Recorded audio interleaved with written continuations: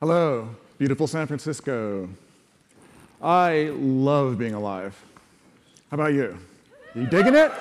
Yeah! Okay. Well, what I haven't said yet publicly before is that, unfortunately, I have a terminal illness. And it's forming a backdrop to my daily life. And that illness is aging. You got that one too? Okay, together on that. So I should be reasonable and buck up, deal with it like a mature person. Reasonable. So reasonably, I think I have three alternatives. One, I could die painlessly, unexpectedly, quickly. And it wouldn't be so bad, right? Unfortunately, that is the absolute worst outcome for people you care about and love. They have the highest chance of dying of illnesses immediately afterward, especially for people very close, or of having post-traumatic stress disorder. Okay, number two, you could die predictably, painfully, slowly. That's actually the best for the people you care about. So the third alternative, unreasonable. Dylan Thomas, poignantly, somewhat ironically, wrote about his recently departed father. Do not go gently into that good night. Rage, rage against the dying of the light. Okay, that's how I feel about it.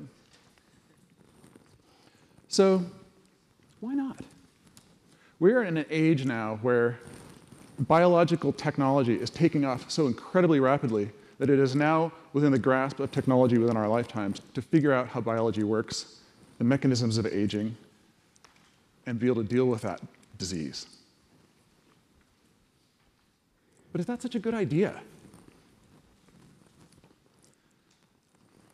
Humanity has some problems with that. First of all, it's not natural. It's not what we're supposed to do. We're supposed to die. Everybody dies. All animals die. Everything has died forever. Aging is natural. Is aging natural? What if in a 7-year-old child with an accelerated aging disease called progeria, they're developing the aging symptoms of a 70-year-old? Then that's tragic, and it should be treated humanely. But that's just a time span difference. So why, when I'm 70, are they saying, oh, well, he was old? Looking at the last couple of hundred years, technology has been improving our lifespan gradually, predictably, steadily. We look back in a time when there were no antibiotics. Parents gathered around the deathbed of their child, watching it slowly be consumed of some bacterial disease, eating it bit by bit, the last few moments of life. That's barbaric from this perspective. Give the kid antibiotics. That's immoral. That's inhumane. Zooming out, looking forward, I believe we will look back on a time now when we had no anti-aging therapies and think, how barbaric, all these beautiful people rotting away from the inside. Some other problems. What about overpopulation? If everybody lives forever, won't the planet be completely full and it'll turn into a Mad Max post-apocalyptic hell? Consider fertility. This is a graph of fertility rate on the vertical and wealth and security on the horizontal. At the top, we have Niger, the poorest. Many, many children being born, extremely high birth rate, very, very low security. The world is in the center, just coincidentally, slightly above the green line, which says that's the constant population line. At the other extreme, Switzerland. We got a Switzerland out there? Switzerlander? Awesome. Wealth, we have low fertility rate, extrapolate this graph a little farther, and you'll see that the higher someone's security, the less they feel an urgency to reproduce. And this will bring the world back into equilibrium. Perhaps you know a close woman friend who wasn't quite sure whether she wanted to have children. And then the biological alarm clock goes off. Well, I better have one now because then I'll lose my chance. Imagine being able to defer your childbearing years to a more convenient time. Grow up a little bit more. Another 100 years? Why not? But I'm talking about extending the healthy lifespan of the human being. Keeping your youthful body, your functional body, to do whatever kinds of crazy things you want to do with it. Maybe you'll die of them, but that's your business. I'm talking about getting rid of the inexorable things, the disease called aging. So, there are a number of theories about how aging works. Do I subscribe to one of them in particular? There's the wear and tear theory, the genes, different animals live for different times, there's something there, hormonal programming, mitochondrial theory of aging. Actually, all of the above. These things are all true. It's a complex, mixed process. Aubrey de Grey of the SENS Foundation lays it out in a simple structure where you have metabolism, that's the normal functioning of the body. And as the normal functioning, there's garbage created. There's junk in the cells and protein cross-linking, and that's what he calls damage. And eventually, well, that's fine while you're young. There's lots of room in your cells, and it's fine for me now, mostly. But as it builds up and the trash hasn't taken out, then you start getting problems, pathology. Then you get loss of elasticity of your tissues. Your organs start failing. You become frail. This is not the later life that I'm envisioning. I'm talking about youthful lifespan. So a lot of money and effort, and we've heard about this. Valiant, noble people work in geriatrics.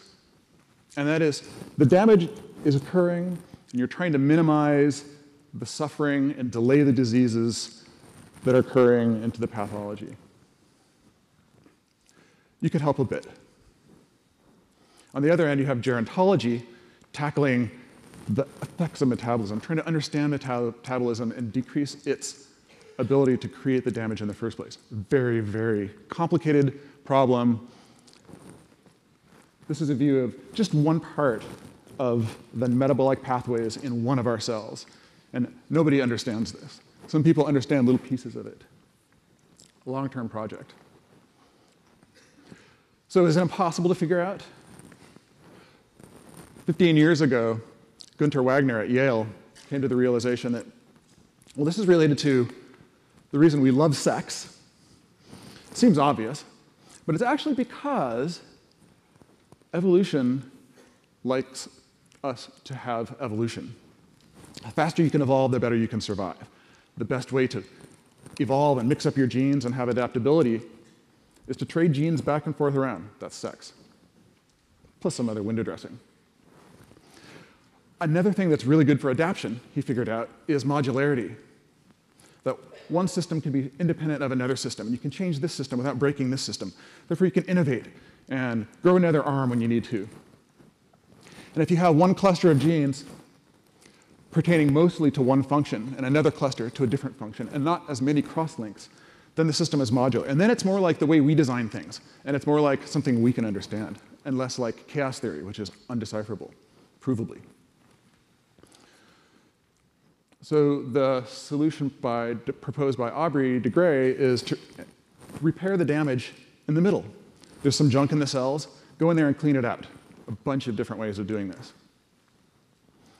He calls that SENS. So that sounds like a great plan. Is there enough time? What about for us, me, our loved ones? Well, times are different now than they have been, and they're getting differenter in the future.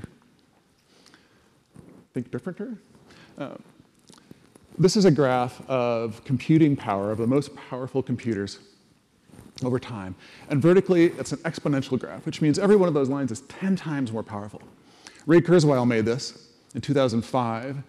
And the blue line were predictions that came out perfectly well. And then I added today's fastest supercomputer, which is in China, the Tianhe-1A. And somewhere in there belongs Watson Jeopardy. And looking along that continued projection, we see that it's not very many years now before the fastest computer in the world has as much processing power as a human brain. And then not that many more years after that, that the fastest computer in the world can completely simulate a human brain at the neuron level. So that's guaranteed to be able to simulate. Somewhere in between, we're going to find some humans that think better than computers. That's one way it's going to help us decipher and unravel the mystery of metabolism. Biological technology is also exponentially growing. This is a laboratory and a chip. It looks a lot like semiconductors. This is a DNA microarray. In one afternoon, one researcher using this machine can conduct almost 40,000 experiments, doing as much biological exploration as all of the biologists in the world in that afternoon 15 years before. And many other techniques being worked on in parallel. Nanotechnology, microscopic robots in your bloodstream to go into your cells and clean them out. If there isn't time for you, some of us are closer to the deadline than others, be frozen in liquid nitrogen and wait until our technology catches up with you. Gene therapy.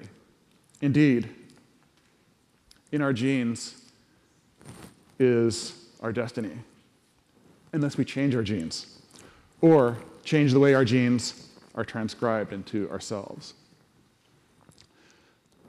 There's regenerative stem cell therapy. So, what about you? What about us? Let's say right now, our technology, you saw that curve of increasing lifespan, gives you about 84 years.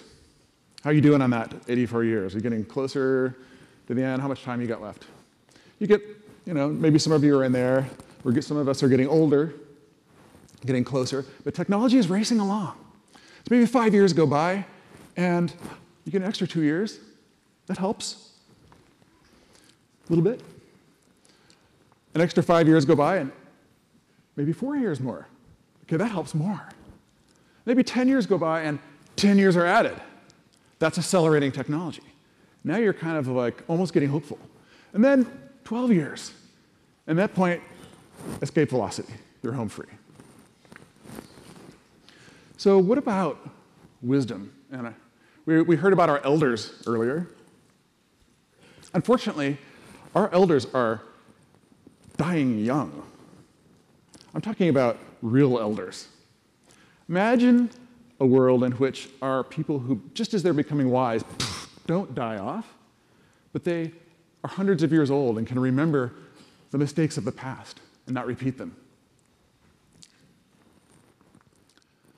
Imagine a world in which we are not distracted by getting to work on time to get that retirement nut so we can have enough money to not be slowly growing frail while we're poor. But thinking about longer-term problems, bigger problems that face all of us, like developing the technology to steer meteors away from the Earth before they completely destroy it, perhaps 500 years hence. I started off thinking computers are the coolest thing in the world and not thinking about biological technologies at all. Then I went to Harvard because I wanted to build an even more powerful computer, and at the time, the idea of building one out of biological components seemed really darn cool. And I learned a lot about biology and realized it's really fun. It's like an intellectually stimulating area, and there's a lot of diversity to it. That's fun for me. And then much later, after getting all of this biological education, I started realizing this is kind of doable. Biology is a mechanical, technological system, and we can hack it. What I'm doing for that is I'm working at a company called Halcyon Molecular in Redwood City, about 50 people, startup. And DNA sequencing right now is in a terrible state. It's very, very inaccurate. It's slow. It's super expensive. And yes, our destiny is written in our genes. Aging is inscribed in our genes. And in order to understand how to change our genes or change the way they're expressed, we have to understand our genes. And we don't. We don't understand this stuff. So we need, as Richard Feynman said, if you don't understand a problem, build a machine to look at it. So we're working on sequencing human DNA using electron microscopes. And it's a lot of fun. So you have two choices. You get option one, do work on curing aging now, or you can work on option two, a random fun project. And option one, you do another random fun project. And option two, oh, I'm sorry. And then option one, another fun project. Okay. So here we have everyone, all of us. A lot of us don't recognize that this is possible to cure aging. That leaves these are those of us on the left. Some others of us don't think that it's necessarily, aren't sure that it's necessarily a good idea. And then this small little bit of us right now are actually doing something about it. And I would like more people to join us in that project. Imagine a world of romance. Can you imagine a difference where presently romance involves marriage? You get together with someone, you have a great time for a while, then you start to degenerate. One of you dies. The other one's left alone, bereft, with post-traumatic stress disorder, and then it's over. Imagine love that is forever. I love you forever, and we will strive for that. And you believe it when you say it. Imagine a world which you have the romance of the 100 years that it takes to travel to the nearest star.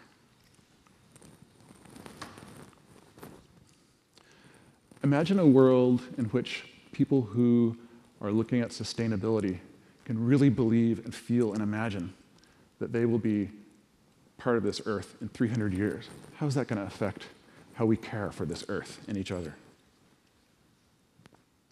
Thank you.